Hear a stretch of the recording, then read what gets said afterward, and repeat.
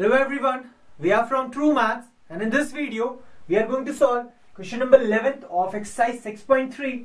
The question says it is given that E is a point on side CB produced of an isosceles triangle ABC with AB is equals to AC, and if AD is perpendicular to BC and EF is perpendicular on AC, then you have to prove that triangle ABC is similar to triangle CEF.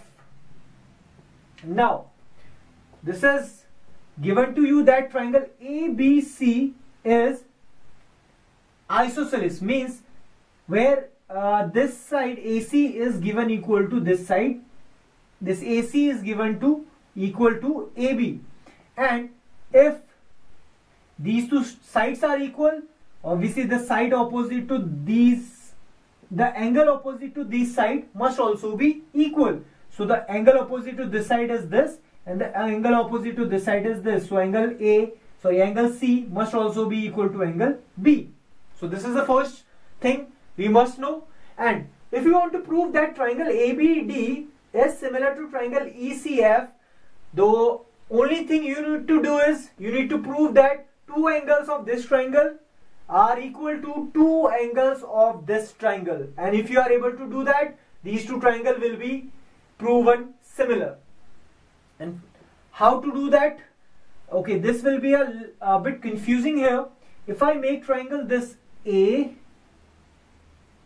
this is A, this is D, and this is B, where this AD is perpendicular, means this must form a 90 degree. And if I make triangle this ECF, this must look like this,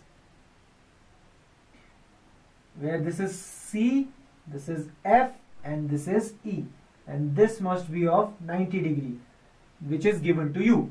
You need to prove that two angles of this are equal to two angles of this triangle, and if you are able to do that, I have already explained that these two will become similar.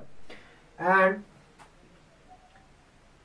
in triangle, first of all, ABC, AB is given equals to AC, and if these two are equal, then we can confirm that angle B must be equal to angle C. If these two lines are equal, so angle this must be equal to this, because angle opposite to equal sides are also equal. So angles opposite to equal sides are also equal here. So this is the first case. Now if I talk about in triangle ABD and in triangle EFC, this is ABD and this is EFC, this angle must be equal to this angle because both are of 90 degree. So I can say that angle ADB